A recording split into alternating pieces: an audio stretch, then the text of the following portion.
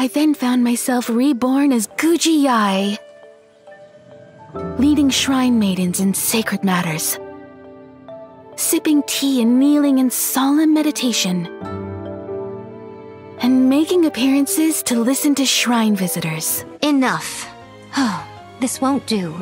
We're making a light novel here, not a dry documentary. Huh? And honestly, do you really think I lead such a boring existence? No, not at all, Lady Guji. That's chief editor to you. Ah, yes, Chief Editor. A light novel begins with pure imagination. For example, I must say, this is quite the cunning trap.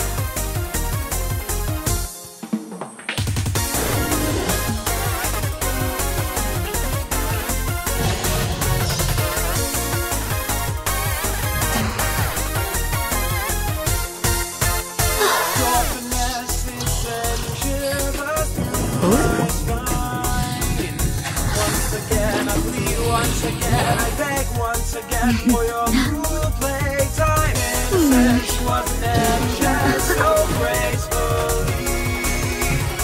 Just a bit too much, just a bit too far, darling. What have you done to me? But have I walked into your trap, or have you walked into mine? I'm always watching.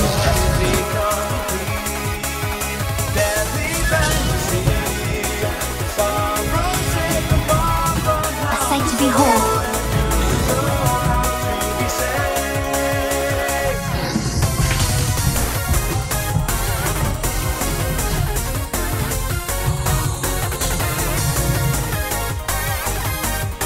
I admit defeat.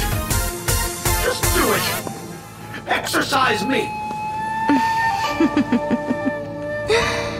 Exorcise you? But I thought you weren't ready to return to the cycle.